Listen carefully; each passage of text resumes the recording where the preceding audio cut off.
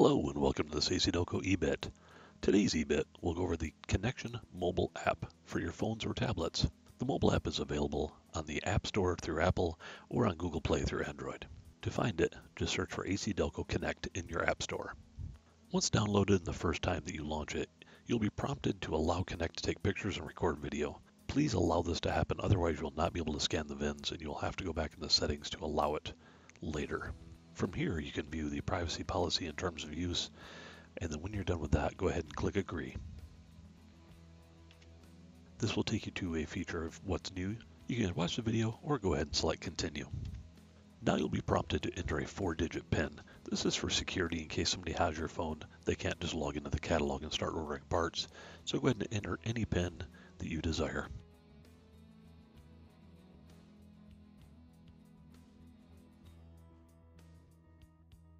And then once you're done, select the little green circle at the bottom right corner.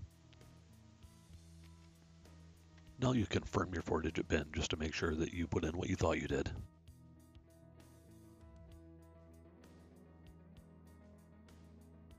And again, hit the green circle. And your PIN has been saved. Go ahead and click Close. And here is where you enter your username and password for your account. When using the mobile app, it will carry the vehicle you scan to your desktop computer or laptop as long as you enter the same username and password as the account that you're logged into on your desktop or laptop. Once you're done, click Add. It will confirm that you've now set up your account for the part supplier that you have entered your password and ID for. Click Done. And you're ready to start scanning VINs or looking up parts. If you want to scan a VIN right from the front page, you can do that right from here. Go ahead and click the scan. That will take you to the Vin Scanner. All you have to do in the Vin Scanner is hold it over the VIN. You don't have to hit any buttons to take a picture. You don't have to do anything like that.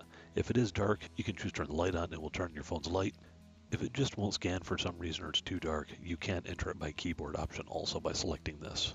Once it carries in, it'll show you the VIN that is scanned. You can either rescan it or select Continue to carry it into the catalog. And here you'll see it was a 2009 Corvette that carried into the catalog. Now you can start doing a complete catalog lookup in here, but be warned it will not carry your shopping cart back to the desktop or laptop computer. If you start an order on the phone or tablet, you will have to complete it on the phone or tablet within the app. It will, however, carry the vehicle over to your desktop computer. And also, if you want to look up a different vehicle at this point, all you would have to do is click the catalog button.